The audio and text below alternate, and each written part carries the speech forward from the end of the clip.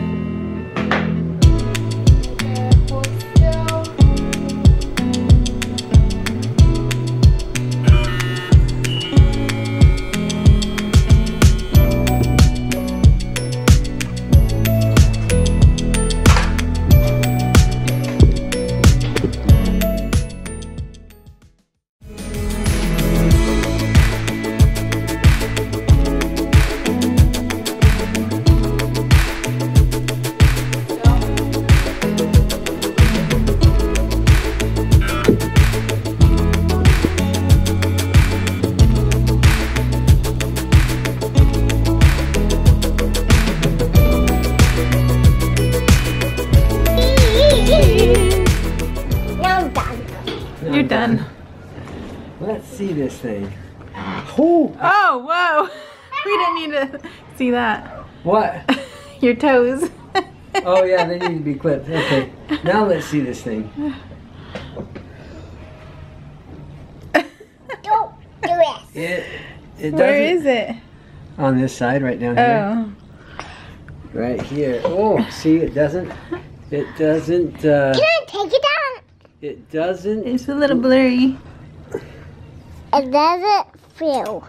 It doesn't look bad, but and it doesn't hurt nearly like it did. But it's still very. It feels like it's super swollen, which it's not.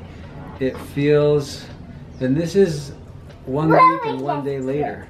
Look at that. By the way, it feels very It's sensitive. straight.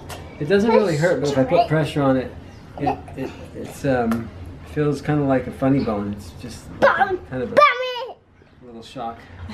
Crazy. Hey, Bren, here. Look at this. What? Oh, get those buckles.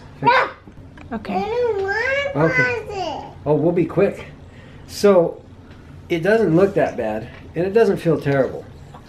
But it's over a week now, a week and a day, and it's still very tender. It's kind of like a funny bone if I even touch it or put any pressure on there. It's very sensitive. And I've been taking the antibiotic medication. And Brendan's waving. Come over here and wave, Bren. Come over here, buddy. Hi, Benny. Yay! So, what happened, I thought it was very interesting, though, that I looked on the internet and found a few articles, and I didn't look too hard. There was one that talked about intense pain from, remember Daddy Zowie? One of them said intense pain, and I quote. The other one said extreme pain. Another one said on a scale of 1 to 10, the pain level can be, or would be like an 8. And then the last one said, the other one said, like 100 bee stings. Because some people thought maybe I was being a wimp. I even questioned, like, this isn't that bad. It's only a stingray. Oh boy, whoa! Sorry. Gosh, dramatic. Sorry, child abuse. So, it's Hi. vlogging with a 3-year-old. Are we on? Yes. Welcome to vlogging with a 3-year-old. Whee! Is this a fun ride? Anyway, guess what they found? Oh, What did they man. find? The reveal. They found a splinter. No, they found like a Just kidding. 7-foot barb. Yeah, right.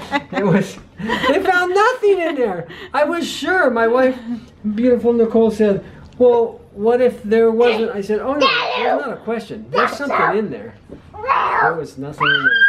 So I was wrong for the first or second time. in my You whole life. were so certain. I knew because the pain or the sensitivity started to increase. Yeah, that was the venom. Well, didn't increase after that first day.